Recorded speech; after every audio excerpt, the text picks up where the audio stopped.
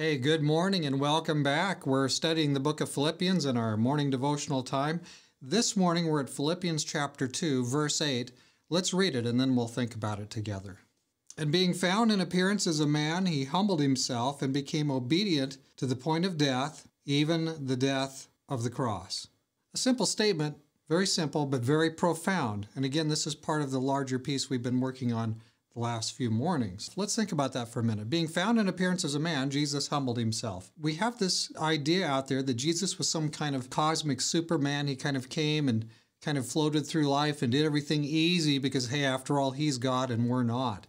But I want you to notice that he was in appearance as a man. Not only in appearance, in the likeness, in the nature of God, the morphe of God. Now he's in the morphe of man, the shape of man. So he really was in his deity, and now he's in humanity. What kind of humanity is it? Well, think about the purpose of the incarnation. Jesus, as God, cannot die. He has to take a human body that's capable of dying. What kind of a human body is capable of dying? Well, a kind of body that's a fallen body. I mean, Adam and Eve, if they had eaten from the tree of life, they could have kept on living indefinitely.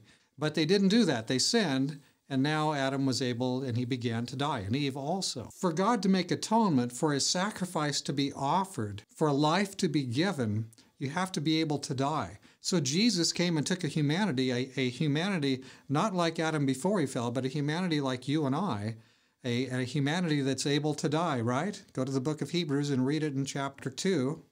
And so that must be the humanity that Jesus has. And being found in appearance as a man. This is telling us that Jesus, he's not like half like Adam and half like you and I.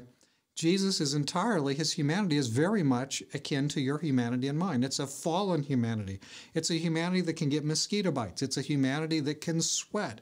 It's a humanity that can be beaten and that can bleed. It's a humanity that could receive a virus, okay? It's our plain Jane kind of every which day humanity. That's the kind of humanity Jesus took, because that's the kind of humanity that needs redeeming.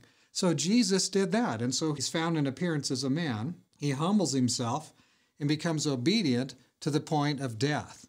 So again, he's going to go all the way to the cross. He's going to die on the cross for us. And that is a humanity. It has to be kind of a humanity that can die. So we know he had our humanity. That's like an automatic piece. Unless you're filled with the dogma of original sin, which is not a Bible teaching, where you feel like humans are naturally guilty, every breath we take we're guilty of, then Jesus couldn't have our humanity, right? But we know that he had a humanity that can die, and that's a humanity that's sin damaged, sin impacted, sin affected anyway, humanity, although Jesus never sinned. So Jesus comes, and he comes all the way down. I mean, the ladder from heaven that God let down, it didn't just stop, dangling, 40 feet above the earth, all the way from heaven on down, but now Jesus didn't bridge the gap completely. The Bible tells us, and this is one of the places in the Bible that tells us, God the Father bridged the gap completely with our Lord and Savior Jesus. So he comes, and he comes obedient even to the point of death, even the death of the cross. Now, the death on the cross is a death of humiliation. To be crucified was the most humiliating thing that you could experience. It was one of the most torturous ways to die. And of course, it also signified that God, the curse of God is upon you, because we find back in the Torah, in the first 5 books of the Bible, that this meant you were cursed of God. So Jesus was cursed of God, not because of his sin, because he had no sin. Jesus was cursed of God for your sin and mine. And that's this death, even the death of the cross. Jesus tasted, the book of Hebrews tells us, Jesus tasted the second death for you and I, so that we could taste eternal life and have the gift of eternal life through him. Let's pray about it.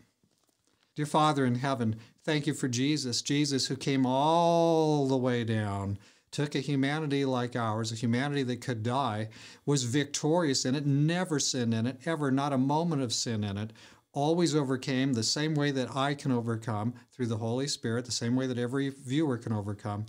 And Jesus died that death, taking our sins. Thank you for Jesus, Lord. Thank you for hearing our prayer. In Jesus' name we pray.